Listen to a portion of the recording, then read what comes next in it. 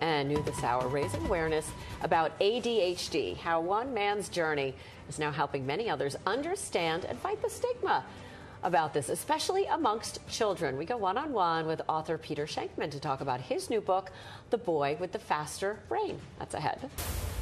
At 9:33, just like every tough topic and hard conversation, everything starts with dialogue. And although we're in a better place nowadays when it comes to talking about mental health, there's still a lot of stigma regarding neurodiversity. You may not even have heard that term before.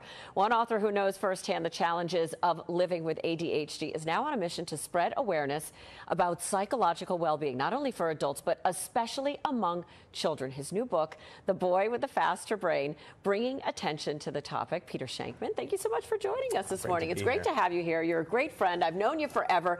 I love the fact that you are bringing this to kids in a way that's so accessible to them, and also really helping parents with it as well, because we're hearing more and more about parents, older people getting diagnosed with ADHD later in life. Parents are the number one diagnosed group of society right now, because they bring their kids in and the kids say, wait, that sounds like me.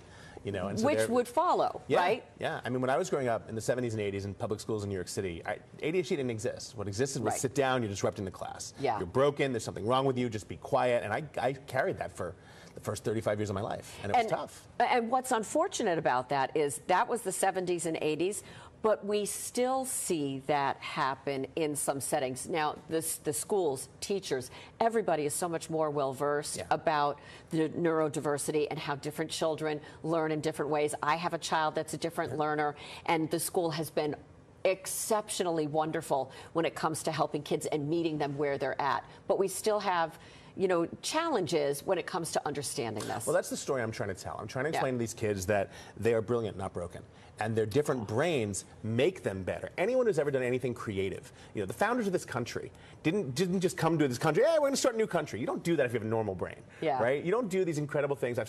I don't remember to take the trash out, but I've started and sold $3 million companies, right? So it's like, where is the math here? So where is the disconnect? So what I want kids to understand is that having a different brain is a gift and not a curse, right? And the problem is, you're told, oh, you have this thing, you're different. And when you're 8 years old, you don't want to hear that. Nobody wants what to be you want to different hear is that your brain is faster and that you can do amazing things if you just learn how to drive that faster brain. Well, and that's what I love about the message in this story, is that you've got a better brain, actually, right? Helping the kids to see the ways that they can excel. We just need to learn how to harness that. And you talk about the different therapies that are used now. Frequently, kids will just have to get up and go to the back of the room, simply standing up and moving, or exercise and breathing. I mean, my daughter is going to be 10 next week, and she understands that daddy gets up at 4 a.m. every day and gets on his Peloton for 2 hours, because if he doesn't, he's not as happy. Right? He doesn't get those dopamine chemicals, that stuff he needs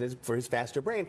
And she sees the difference in me when I don't work out versus when I do, or when I take long walks, or and it works. And we don't. I'm not anti-medicine, but it doesn't have to be the first line of defense. We can do other we don't have to put 5-year-olds on amphetamines because they're acting like they're 5. We can do other things first, right? I have a prescription, but I don't have to take it every day. Right. It's all about understanding how your brain works. My brain's different than yours. Your brain's different than his. Everyone's brain is different. And once we understand how our brains work, we can use them to our advantage to just do incredible things. Let's talk about how the fact that you've written this children's, written other books as well. You're a keynote speaker. Talk about those other arenas. Yeah, so I mean, I started my career, I had one job in my life. I worked for America Online back in the 90s when AOL was the internet. AOL. Right? And I started the newsroom there, and I'm a journalism background. And then I after my second job, I lasted for a week.